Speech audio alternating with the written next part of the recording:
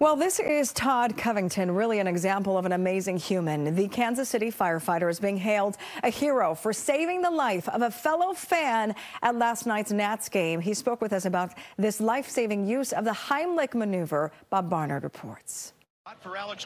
It happened during the second inning of last night's Nats-Padres game at Nats Park. A fan, roughly in his 60s, sitting by himself with a scorecard, started choking on what turned out to be a peanut shell. Fans nearby started screaming, catching the attention of Todd Covington, sitting 2 rows back. I'm a fairly large guy, and I can use a lot of leverage, so I walked over and made sure that he was, in fact, choking.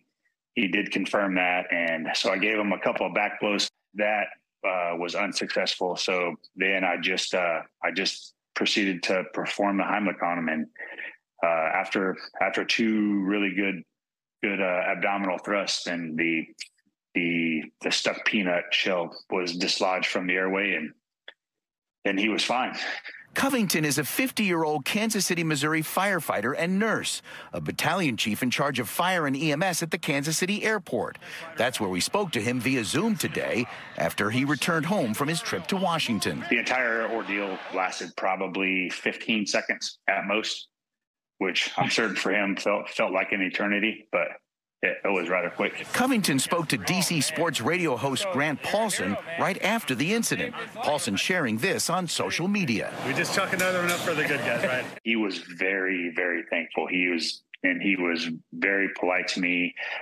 He offered to buy me a couple of beers, and I told him that it wasn't necessary. Covington is no stranger to danger, and not just when he's on the job. 27 years with the Kansas City Fire Department.